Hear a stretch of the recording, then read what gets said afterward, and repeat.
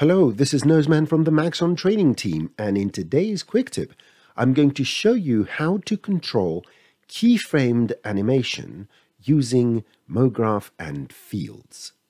In this simple scene, I have this cube that has some keyframed animation, and this animation takes place over 60 frames.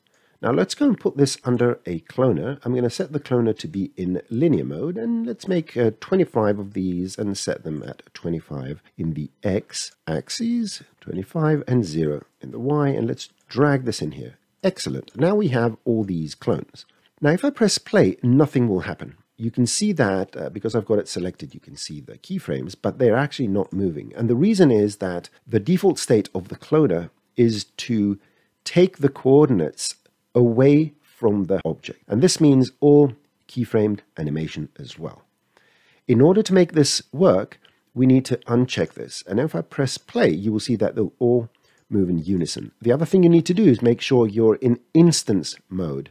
Neither render instance nor multi-instance would work for this particular setup. So let's see what we can do. Go to the transform and use this time offset to offset the animation. So if I go negative here, you will see that the animation plays forwards because we are starting at an earlier keyframe.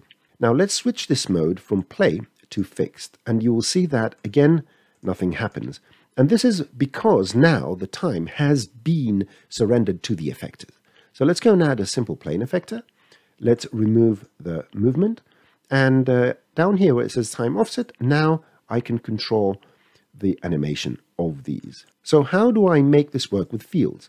Well, tell the time offset to be the maximum frame number in your animation, which is 60. And now the strength of the effector from 0 to 1 will control the full effect of those 60 frames. Let's go to the fields, add a linear field.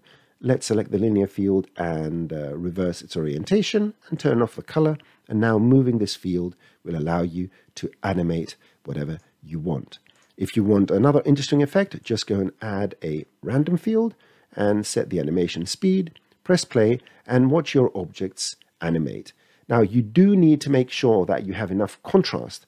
So just go to the remapping and then make this a bit less and make this a bit more. And now your noise is controlling how fast these animations are going to occur. And that's all you have to do. If you enjoy our quick tips, please like, comment, subscribe, and enable notifications so you never miss another quick tip.